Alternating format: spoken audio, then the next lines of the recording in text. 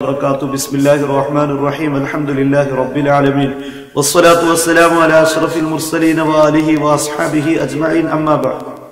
നബി സല്ലല്ലാഹു അലൈഹി വസല്ലം തങ്ങളുടെ ഖബറിനടുക്കൽ വന്ന് നബിയെ ഞങ്ങൾക്ക് മഴയില്ലാതെ പ്രയാസപ്പെട്ടിരിക്കുന്നു, അതുകൊണ്ട് മഴയ്ക്ക് വേണ്ടി ആവശ്യപ്പെടണം എന്ന് റസൂലുള്ളാഹിന്റെ ഖബറിന്റെ അടുക്കൽ വന്ന് ചോദിച്ച സംഭവം ഇത് സ്വഹാബിയാണോ അല്ലേ? ഇത് ബിലാൽ ഇബ്നുൽ ഹാരിസ് മുസ്നി എന്ന് പറഞ്ഞ സ്വഹാബിയാണ് അതോ അല്ലേ എന്ന ചർച്ച ഇപ്പോ വലിയ വിവാദമായി നിലനിൽക്കുകയാണ്. ഫൈസൽ മൗലവി എന്ന് പറഞ്ഞ വലിയ ദുർവ്യാഖ്യാതാവായ അദ്ദേഹം വളരെ സമർത്ഥമായി വെല്ലുവിളിക്കുകയാണ്. അദ്ദേഹത്തിന് കൊളത്തൂർ അലവി സക്കാഫി ഒരു പക്ഷേ ഗിന്നസ് ബുക്കിലേക്ക് പോകാനുള്ള സാധ്യതകൾ ഒരുക്കിയിട്ടുണ്ട്. ഉസ്താദ് അത് കൃത്യമായി പറഞ്ഞിട്ടുണ്ട്. 3 മിനിറ്റും 50 സെക്കൻഡ് നിലനിൽക്കുമ്പോൾ ആ ഒരു പൊതുപ്രസംഗത്തിനിടയിൽ 33 കളവ് അത്രയും സമയത്തിനിടയിൽ പറയാൻ സാധിച്ചു എന്നത് അദ്ദേഹത്തിന്റെ വലിയൊരു കഴിവാണ്. അങ്ങനെ മുമ്പൊരിക്കൽ ഒരു പ്രാസംഗികൻ ഒരു പ്രഭാഷകൻ ഒരു പക്ഷെ നടത്താൻ സാധിച്ചിട്ടുണ്ടാവില്ല. അതുകൊണ്ട് അദ്ദേഹത്തിന് ഒരു പക്ഷെ ഗിന്നസ് ബുക്കിലേക്ക് പോകാൻ സാധ്യതകൾ ഉണ്ട് എന്ന് ഞാൻ വിചാരിക്കണം. ഏതായിരുന്നാലും അദ്ദേഹം അവിടെ വലിയ വിഷയം എന്ന് പറഞ്ഞാൽ ബിലാൽ ഇബ്നുൽ ഹാരിസിയാണ്, ഹാരിസുൽ മുദ്നി എന്ന് പറഞ്ഞ സ്വഹാബിയാണ് ഉമർ ഇബ്നുൽ ഖത്താബ് റളിയല്ലാഹു അൻഹുവിന്റെ അടുക്കലേക്ക് ചെന്നത് എന്നത് ഉമർ റളിയല്ലാഹുവിന്റെ അംഗീകാരം ഈ സംഭവത്തിനുണ്ട്. അതുകൊണ്ടാണ് അവിടെ എന്ത് ചെയ്യേണ്ടത്, അങ്ങനെ ദുർവ്യാഖ്യാനം ചെയ്യേണ്ടി വന്നത്. ഏതായിരുന്നാലും ആ വന്ന ആള് ബിലാൽ ഇബ്നുൽ ഹാരിസി എന്ന് പറഞ്ഞ മുസ്നി എന്ന് പറഞ്ഞ സ്വഹാബി അല്ല, ഖബറിന്റെ അടുക്കൽ പോയ സ്വഹാബി ആളാണ് ഉമർ ഇബ്നുൽ ഖത്താബ് റളിയല്ലാഹു അൻഹുവിന്റെ അടുക്കലേക്ക് വന്നത് എന്നതിന് ഒരു കിതാബിലും അങ്ങനെ പറഞ്ഞിട്ടില്ല, ഒരു രേഖയിലും ഇല്ല, ഫതുഹുൽ ബാരിയിലും പറഞ്ഞിട്ടില്ല, അൽ ബിദായയിലും പറഞ്ഞിട്ടില്ല. എങ്ങനെയാണ് അയാളെ കളവുകളുടെ എണ്ണം കൂടിയത്? മനസ്സിലായില്ലേ? അദ്ദേഹം ഫതുഹുൽ ബാരിയിലും പറഞ്ഞിട്ടില്ല. എന്നാൽ ഞാൻ അയാളെ ഇവിടെ പൊളിച്ചടക്കാൻ പോവാ. അയാൾക്ക് ഞാൻ ആദ്യം അറബി പഠിപ്പിച്ചു കൊടുക്കാൻ പോവാ. അറബി മനസ്സിലാക്കിയെങ്കിലേ അതറിയാൻ കഴിയുള്ളൂ. അതുകൊണ്ട് അദ്ദേഹത്തിന് ഒന്ന് ചെറിയൊരു ക്ലാസ് എടുക്കേണ്ട ആവശ്യമുണ്ട്. അറബി ഒരു ക്ലാസ് എടുത്ത് കൊടുക്കേണ്ട ആവശ്യം അദ്ദേഹത്തിനുണ്ട്. ഇയാളെ ആരാ മുഖാമുഖത്തിന് കൊണ്ടിറക്കണത്? ഇയാൾക്കൊക്കെ ഒരു കവലപ്രസംഗം നടത്താനുള്ള യോഗ്യത പോലും നമ്മൾ കാണുന്നില്ല. ഏതായിരുന്നാലും നോക്കൂ, മഹാനായ ഇബ്നു ഹജർ അസ്ഖലാനി റളിയല്ലാഹു അൻഹു ഫത്ഹുൽ ബാരിയിൽ പറയുന്നു. നോക്കൂ, വറവാ ഇബ്നു അബീ ശൈബ റളിയല്ലാഹു അൻഹു റിവായത്ത് ചെയ്തിട്ടുണ്ട് ബി ഇസ്നാദിൻ സ്വഹീഹ്, സ്വഹീഹായ ഇസ്നാദോട് കൂടെ റിപ്പോർട്ട് ചെയ്യുന്നു. മിൻ റിവായത്തി അബീ സ്വാലിഹ് സമ്മാൻ. ഇതെന്തിനറിയാക്ക്, ഇത് മുജാഹിദുകൾക്ക് ഇബ്നു ഹജർ അസ്ഖലാനി തട്ടുകൊടുത്തതാ. അന്നില്ലെങ്കിലും ആ മഹാന്മാരുടെ ഒരു പിന്നെ കഴിവ് നമ്മൾ മനസ്സിലാക്കേണ്ടതുണ്ട്. അവര് ദീർഘദൃഷ്ടി മനസ്സിലാക്കേണ്ടതുണ്ട്. കാരണം ഈ ജാതി ആളുകൾ വരുന്ന അറിഞ്ഞുകൊണ്ടാ പറഞ്ഞത്. ആമസ് ആണ് അബൂ സ്വാലിഹ് സമ്മാൻ എന്ന് ഹദീസ് ഉദ്ധരിക്കുന്നത്. ഇവര് പറയും ആമസ് മുദല്ലിസ് ആണ്.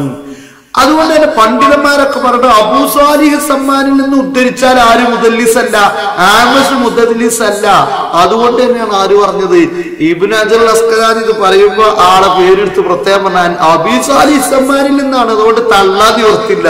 അതുകൊണ്ട് ആമസിനെ തെദ്ലീസ് പറഞ്ഞ് തള്ളാൻ കഴിയില്ല. ഒന്ന്. രണ്ടാമത് മാലിക്കിദ്ദാർ എന്ന് പറയുമ്പോ മുജാഹിദുകൾ പറയുന്നത് അയ്യപ്പാണ്. അതുകൊണ്ട് തന്നെ ഇബ്നു ഹജർ അസ്ഖലാനി അവിടെ കൊടുത്തത് തട്ട്. എന്താ കൊടുത്തത്, വകാന ഖാസിന ഉമറ. കാരണം ഇവര് പറയുന്നത് അറിയോ, അദ്ദേഹം മഅറൂഫ് അല്ല, അറിയപ്പെടാത്ത ആളാണ്, അദ്ദേഹത്തിന് അറിയപ്പെടാത്ത ആളാണ് എന്ന് പറഞ്ഞത്. അതുകൊണ്ട് അറിയുന്ന ആളാണ് എന്നാണ് ആര് പറഞ്ഞത്, മുഹദ്ദിസ് ഹാഫിളായ ഇബ്നു ഹജർ അസ്ഖലാനി അതിന് തട്ടുകൂടി കൊടുത്തുവിടെ. കാന ഖാസിന ഉമറ, അദ്ദേഹം ഉമർ റളിയല്ലാഹു ഖാസിനായിരുന്നു, അറിയപ്പെട്ട ആളെയാണ്. എന്താ അത് പിന്നെ വേറെ വിഷയമാണ്. നമ്മൾ സനദരെ കുറിച്ച് വേറെ സ്ഥലത്ത് പ്രതിപാദിച്ചിട്ടുണ്ട്. വേണമെങ്കിൽ ഇനി ആ ചർച്ച നമുക്ക് ചെയ്യാം. പക്ഷെ അത് ഞാൻ ആ വിഷയത്തിലേക്കല്ല. ഇപ്പൊ ആരാണ് റജുലി എന്നതാണല്ലോ ഇവിടുത്തെ വിഷയവും. അതുകൊണ്ട് നമുക്ക് റജുലിനൊന്നാണ് തീരുമാനക്കാം. അങ്ങനെ പറയാൻ ഖാസിന ഉമർ റളിയല്ലാഹു അൻഹുവിന്റെ പിന്നെ ഖാസിനായിരുന്നു അദ്ദേഹം. അങ്ങനെ പറഞ്ഞിട്ട് പറയുന്നു, ഖാല അസ്വാബൻ നാസ ഖഹ്തുൻ ഫീ സമനി ഉമർ. അദ്ദേഹം മാലിക്കുദ്ദാർ പറയാണ്, അസ്വാബൻ നാസ ഖഹ്തുൻ ഫീ സമനി ഉമർ. ഉമർ ഇബ്നുൽ ഖത്താബ് റളിയല്ലാഹു അൻഹുവിന്റെ കാലഘട്ടത്തിൽ എന്ത് ചെയ്തു, വരൾച്ചയുണ്ടായി ജനങ്ങൾക്ക്. ഫജാഅ റജുലുൻ, ആ സമയത്ത് ഒരാൾ വന്നു, ഒരു റജുലു വന്നു. അതൊക്കെ അവിടെ റജുലു എന്നാ പറഞ്ഞത്. ഖബറിന്റെ അടുക്കലേക്ക് വന്നു. ഖബറിന്റെ അടുക്കലേക്ക് ഒരു റജുല് വന്നു. അവിടെ റജുലുൻ എന്നാ പറഞ്ഞത്, അവിടെ അലിഫ്ലാമില്ല കേട്ടോ, അർറജുല് എന്നല്ല പറഞ്ഞത്, റജുല് വന്നു, ഏതോ ഒരാൾ വന്നു തന്നെ പറഞ്ഞു. അയാളാണോ ഇനി സ്വപ്നം കണ്ട് റസൂലുള്ളാഹിന്റെ സ്വപ്നം കണ്ട് ഉമർ റളിയല്ലാഹുവിന്റെ അടുത്തേക്ക് പോയത് എന്നതാണ് ഈ കിതാബിലുണ്ടോന്ന് പറഞ്ഞു നോക്കുന്നത്. ആ ഖബറിൻ നബി റസൂലുള്ളാഹിന്റെ ഖബറിന്റെ അടുക്കൽ വന്നു. ഫഖാല, എന്നിട്ട് അദ്ദേഹം റസൂലുള്ളാഹിന്റെ ഖബറിന്റെ അടുക്കൽ വെച്ച് പറഞ്ഞു, യാ റസൂലല്ലാഹ്, നബിയെ, വഫാത്തായി കിടക്കുന്ന ഖബറിൽ റസൂലുള്ളാഹിനെ വിളിക്കുക, നബിയെ, ഇസ്തസ്ഖിലി ഉമ്മത്തിക, തങ്ങളുടെ ഉമ്മത്തിന് വേണ്ടി മഴയെ തേടണം നബിയെ. ഫഇന്നഹും ഖദ് ഹലക്കു, അവര് നാശത്തിന്റെ വക്കിലെത്തിയിട്ടുണ്ട്, കുറെ പ്രശ്നങ്ങൾ സംഭവിച്ചിട്ടുണ്ട്. അങ്ങനെ ഫഅത്തർ റജുല ഫിൽ മനാമി, ഫഅത്തർ റജുല ഫിൽ മനാമി, ഫൈസൽ മൗലവി എന്ന സ്വപ്നത്തിൽ കണ്ട ആള് ഏത് ഖബറിന് പോയ ആളാണെന്ന് ഫത്വയിൽ ബാരിയിലും ഇല്ല, ഒരു കിതാബിലും ഇല്ല എന്നാ പറഞ്ഞത്. എന്നാ കണ്ടോ ഫൈസല്, അറബിയെ പഠിപ്പിച്ചു തരാം. ആദ്യത്തെ പറഞ്ഞ ഒരു റജുൽ വന്നു എന്നാ പറഞ്ഞത്. രണ്ടാമത് പറഞ്ഞ ഫിൽ മനാമി എന്ന് പറഞ്ഞല്ലേ, ഒരു മനുഷ്യൻ ഖബറിന്റെ അടുക്കലേക്ക് വന്നു. പിന്നെ പറയുന്ന ബാക്കി റജുല, ആ റജുലിന്റെ അടുക്കൽ റസൂലുള്ളാഹി സ്വല്ലല്ലാഹു അലൈഹി വസല്ലം ഫിൽ മനാമി, സ്വപ്നത്തിൽ വന്നു. സ്വപ്നത്തിൽ വന്ന ആള് ആ റജുൽ തന്നെയാണ്. അത് തള്ളാൻ കഴിയില്ല. എന്തുകൊണ്ട് തള്ളാൻ കഴിയില്ല? ഇത് വെറുതെ പറയണോ? വെറുതെ പറയല്ല. എന്നിട്ട് ബാക്കി കൂടി ഞാൻ വായിക്കട്ടെ. ഫഅത്തർ റജുല ഫിൽ മനാമി, എന്നിട്ട് എന്ത് ചെയ്തു? സ്വപ്നത്തിൽ അദ്ദേഹം റസൂലുള്ളാഹി സ്വല്ലല്ലാഹു അലൈഹി വസല്ലം തങ്ങൾ അദ്ദേഹത്തിന്റെ അടുക്കലെത്തി. എന്നിട്ട് പറഞ്ഞു, ഫഖീല ലഹു യഅതി ഉമറ, ഉമർ ഇബ്നു ഖത്താബ് റളിയല്ലാഹുവിന്റെ അടുക്കൽ ചെല്ലൂ, എന്നിട്ട് പറയൂ അവർക്ക് മഴ ലഭിക്കുന്നു പറയൂ. ഈ വിഷയങ്ങളൊക്കെ ഉമർ ഇബ്നു ഖത്താബ് റളിയല്ലാഹുവിന്റെ അടുക്കലെത്തി പറഞ്ഞപ്പോ ഉമർ ഇബ്നു ഖത്താബ് റളിയല്ലാഹു കരഞ്ഞു. ഇതാണ് സംഭവം. ഇവിടെ ഉമർ ഇബ്നു ഖത്താബ് റളിയല്ലാഹു അൻഹുവിന്റെ അടുക്കൽ ഖബറിന് പോയ ആളല്ല വന്നത്, അത് വേറെ ആളാണ് എന്ന് വരുത്താനാണ് ഫൈസൽ മൗലവി ശ്രമിച്ചത്. അത് ഒരു കിതാബിലും ആ ആളാണെന്ന് പറഞ്ഞിട്ടില്ല, ഇത് വേറെ ആളാണ് എന്ന് സമർത്ഥിക്കാനാണ് അദ്ദേഹം പറഞ്ഞത്. എന്നിട്ട് ഫത്തുൽ ബാരിയിൽ പറയാണ്, വഖദ് റവാ സൈഫുൻ ഫിൽ ഫുതൂഹി, ഫുതൂഹ് സൈഫും പറഞ്ഞിട്ടില്ല എന്നാ ഫൈസൽ പറഞ്ഞത്. നോക്കിയാ നമുക്ക് ഇബ്നു അസ്കലാനി എന്താ സൈഫ് പറഞ്ഞെന്ന് അവര് പറയുന്നുണ്ട്.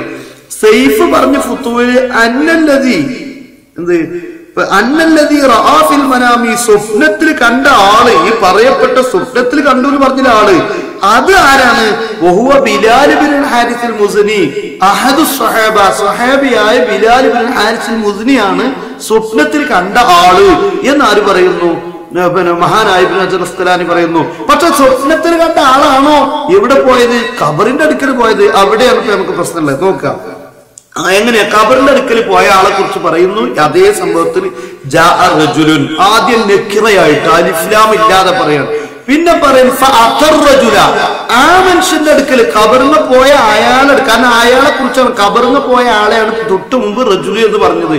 എന്നിട്ട് ഫഅത്തർ റജുല, ആ ആളുടെ അടുക്കലേക്ക് വന്നു. ഫിൽ മനാമി, റസൂലുള്ളാഹി സ്വർഗ്ഗത്തിലും സ്വപ്നത്തിൽ വന്നു. സ്വപ്നത്തിൽ വന്നത് ആ ആളടുക്കൽ തന്നെയാണ്. എന്തുകൊണ്ടാ അങ്ങനെ പറയാൻ കാരണം? ആദ്യം അലിഫ്ലാം ഇല്ലാതെ ഫജാഅ റജുൽ എന്ന് പറയുന്നു. പിന്നീട് അർറജുൽ എന്ന് പറഞ്ഞാൽ മുമ്പ് പറഞ്ഞ അതേ ആള് എന്നാണ് അർത്ഥം.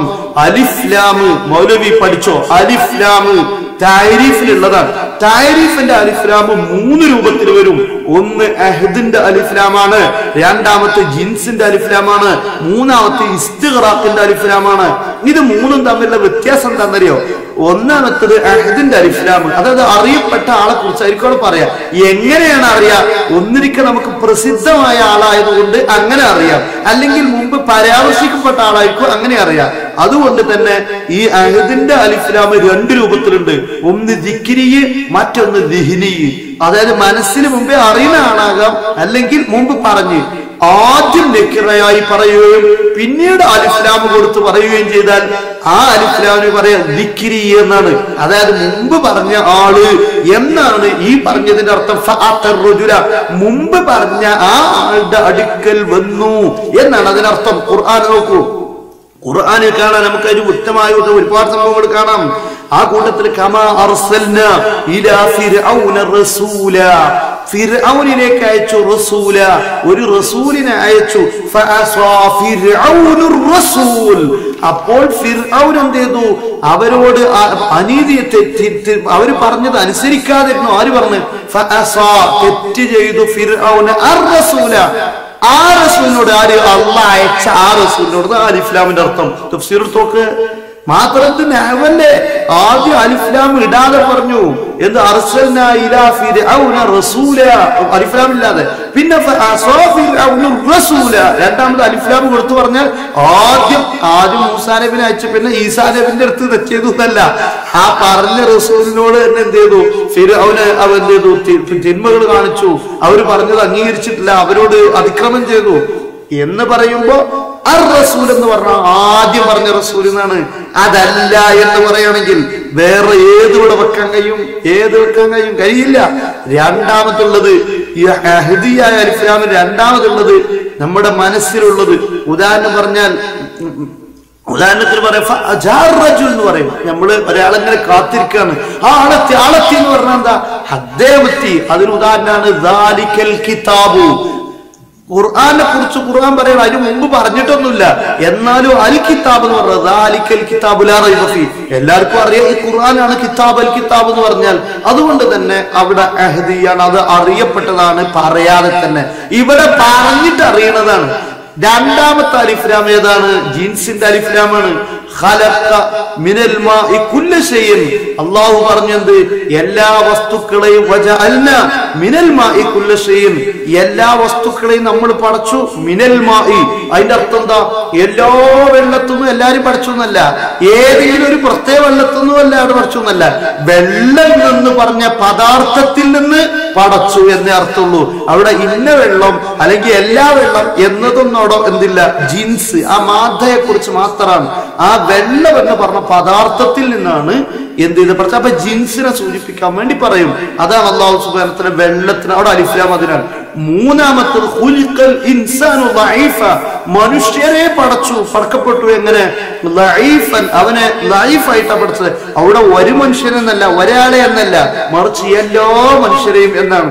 ഇവിടെ ഏതാണ് വെക്കുക? ഈ റസൂലുള്ളാഹിന്റെ സ്വപ്നത്തിൽ വന്നത് ജിൻസിന്റെ അലിഫ്ലാം വെക്കാൻ പറ്റുമോ? മനുഷ്യൻ എന്ന് പറഞ്ഞ ആ മാദ്ദ, ആ സാധനം ഏത്? ജിൻസ്. അതിന്റെ അടിക്ക് റസൂലുള്ളാഹി ഒന്നെന്ന് പറയാൻ പറ്റുമോ? പറ്റൂല. വിഡ്ഢിത്തരം പറയരുത്. രണ്ടാമത്തേത് ഏതാ? ഇസ്തിഗ്റാഖ്. എല്ലാ മനുഷ്യന്മാരെ അടുക്കലും റസൂലുള്ളാഹി ഒന്നെന്ന് പറയാൻ പറ്റുമോ? പറ്റൂല. അപ്പൊ ഏത് മാത്രമേ അവിടെ ഉള്ളൂ? താരീഫിന്റെ അലിഫ്ലാമിന് അഹദ്. അഹദോ മുമ്പ് നക്കിറയായി പറഞ്ഞ ശേഷം അലിഫ്ലാം കൊടുത്താൽ അത് ദിക്രിയാണ്, മുമ്പ് പറഞ്ഞ ആള് എന്നാണ് അർത്ഥം. അതുകൊണ്ട് തന്നെ ഫത്ഹുൽ ബാരിയിൽ പറഞ്ഞിട്ടില്ല എന്ന് പച്ചക്കള്ളം അജ്ഞത കൊണ്ട് വിവരക്കേട് കൊണ്ട് മൗലവി വിളമ്പിയതാണ്. അതുകൊണ്ട് എന്താണ്? ആദ്യം ഒരു റജുൽ റസൂലുള്ളാഹിന്റെ ഖബറിൽ വന്നു.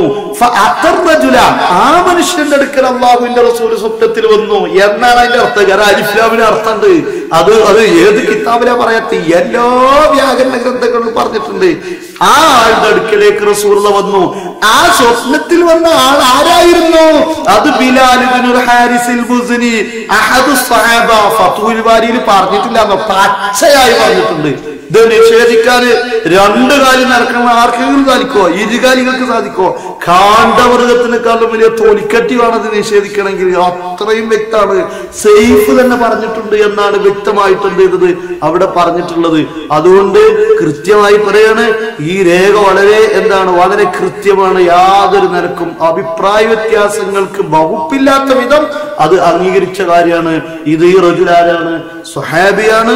അഹദു സ്വഹാബി ബിലാൽ ഇബ്നുൽ ഹാരിസിൽ മുസ്നി എന്ന് പറഞ്ഞ സ്വഹാബിയാണ് എന്ന കാര്യത്തിൽ വ്യക്തമാണ്. അതുകൊണ്ട് തന്നെ ഇനി ഇദ്ദേഹത്തിന് ആരും ഇത്തരം വേദികളിലേക്ക് കൊണ്ടുവരരുത് എന്ന് അറിയിക്കുകയാണ്. കാരണം 5 ദിവസം ആകുമ്പോഴേക്ക് പിന്നെ ഇസ്ലാം പുറത്തു പോണ ശിർക്ക് തൗഹീദാവുന്നു, തൗഹീദ് ശിർക്കാവുന്നു. ഇത്രയും വലിയ വിഡ്ഢിത്തരങ്ങള് വിളമ്പുന്ന ഇദ്ദേഹത്തിന് ഒരു കവലപ്രസംഗത്തിനുള്ള യോഗ്യതയും കൂടെ നമ്മൾ കാണുന്നില്ല. പിന്നെ അറബി വ്യാകരണത്തിൽ അലിഫ്ലാമിന്റെ അർത്ഥം അറിയാത്തത് കൊണ്ടാണ് ആ സാധു അത് ഫത്ഹുൽ ബാരിയിൽ പറഞ്ഞിട്ടില്ല എന്ന് പറയാനുള്ള കാരണം എന്താ അറിയോ? അറബിയുടെ വ്യാകരണം അറിയാത്തത് കൊണ്ടാണ്, അറബി പഠിക്കാത്തത് കൊണ്ടാണ്. സാധു ഒന്നും കൂടി ദർസിൽ പോയി പഠിച്ചാൽ ആ വിഷയം ശരിയാവും. എന്നിട്ടൊക്കെ കേരള സ്റ്റേജ് മേല് എന്ന് വിനീതമായി അദ്ദേഹത്തോട് ഓർമ്മപ്പെടുത്താണ്. സാധുക്കൾ മുന്നിലിരിക്കുന്ന കുഞ്ഞാടുകൾക്കുണ്ടോ അത് അറിയുന്നത്? ഇത് മഹാപൊട്ടത്തരാണ് പറയുന്നത്. അവരിത് വലിയ ആവേശത്തോടു കൂടെ ശൈഖായി കൊണ്ടെടുക്കല്ലേ. അതുകൊണ്ട് ഇത് മറ്റു മുജാഹിദുകൾക്ക് കൂടെ നിങ്ങളൊരു നാണക്കേടായി മാറിയിട്ടുണ്ട് എന്നുള്ളത് സ്വന്തം മനസ്സിലാക്കുന്നത് നല്ലതാണ്. അസ്സലാമു അലൈക്കും.